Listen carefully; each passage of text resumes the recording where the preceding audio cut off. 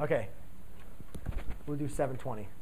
All right, listen up, please. I don't got a lot of time for this. So what I want to do now is show you how do you find your solution point. So it says plot additional solution points as needed, right? So how do we do that, Marco? Well, the main important thing we need to do is determine our horizontal asymptotes.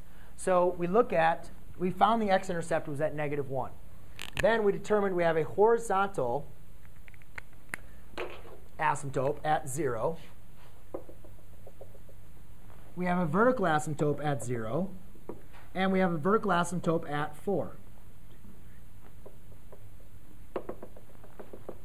Okay? So your graph looks something like this.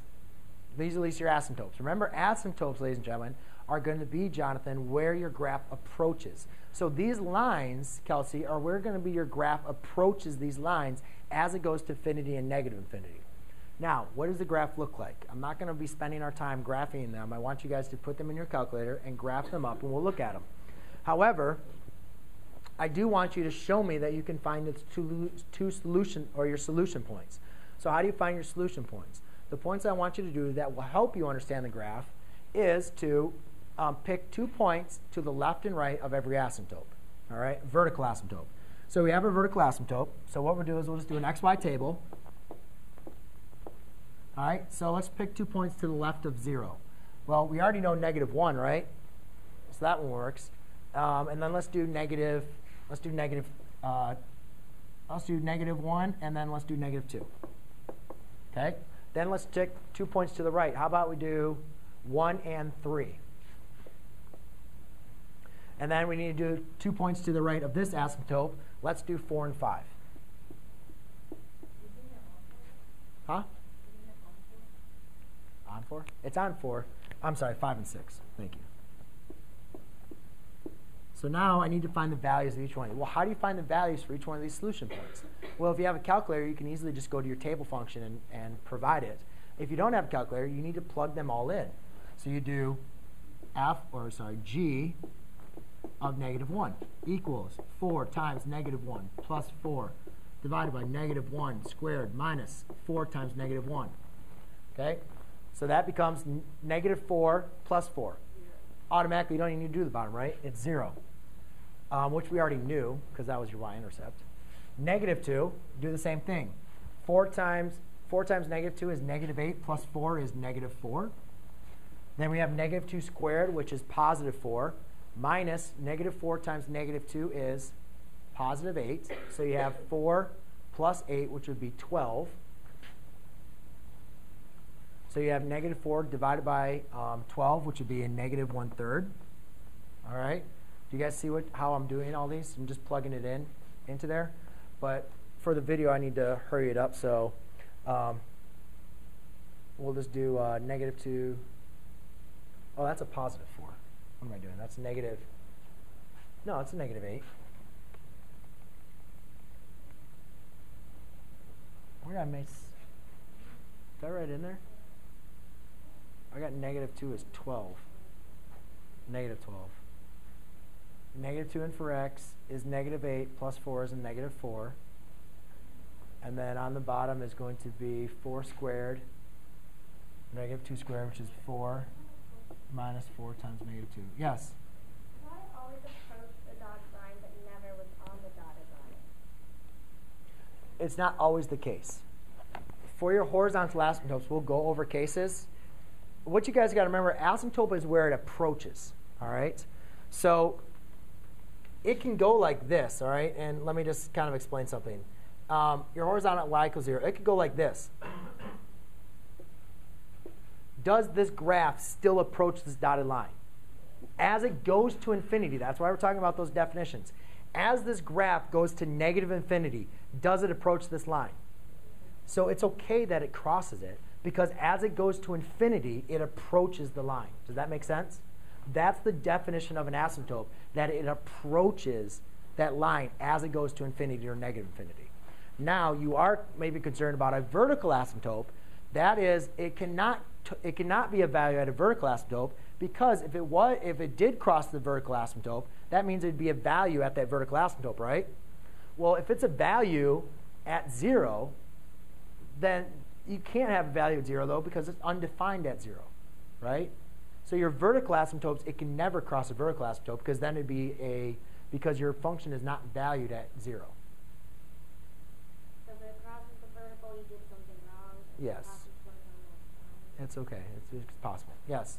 What about, so by that definition, that means that that line, all of the numbers, all the way up to the tip of the curve there are all going to be an asymptote thing because they're all approaching infinity, but they're just at different points of the line.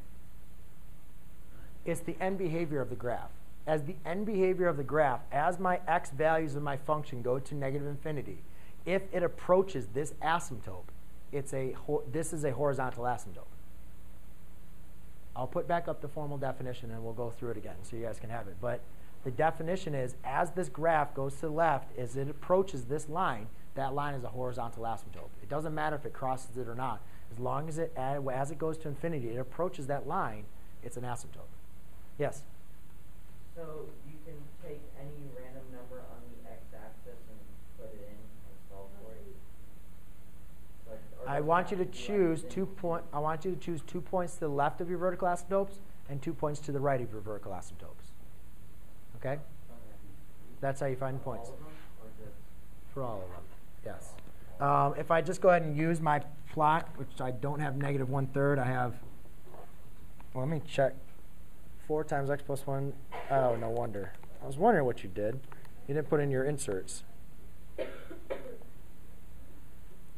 Guys, make sure when you guys put in your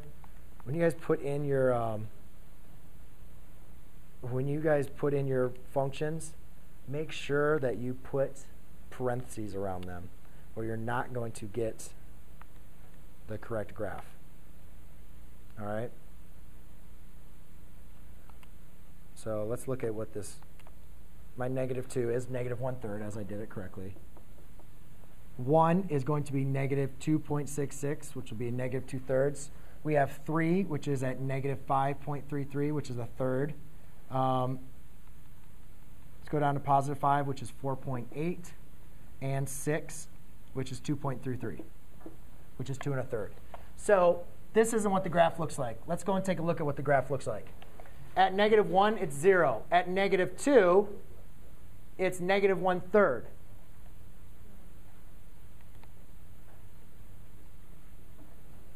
So at negative 2, it's negative 1/3. Yes? Do we graph it or no? No. You're just plotting this. You're just finding out what the solution points are. Okay? But I'm showing you what the graph would look like so you guys can see it. That's what these solution points are. But I'm not expecting you guys to graph it. For 1, it's negative 2.66. So you go down. So at 1, you're going down to negative 2.66. And our next point was at 3, which is negative 5. So 1, 2, 3 is down at 3, 4, 5. Is somewhere right there. And what was our other 2 points? 5, we said, was at 4.8. So I go over to 5, and I go up 4, 1, 2, 3, 4, 5. Somewhere like that. And then we said 6 was at 2.33. So at 6, we're round only up to 2.33. OK, so what does our graph look like? All right. Now, like I said, ladies and gentlemen, I'm not asking you to graph it. What I'm doing is I'm asking you guys to just plot your solution points. If you don't have a graphing calculator, you're going to have to plug it in and find each value. However, you guys can see what this graph is going to look like. So it's going to go like this.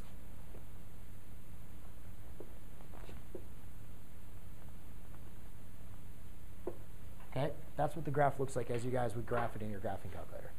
Does each of these lines approach my asymptote?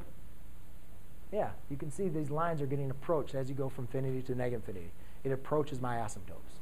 All right? So that's it for that.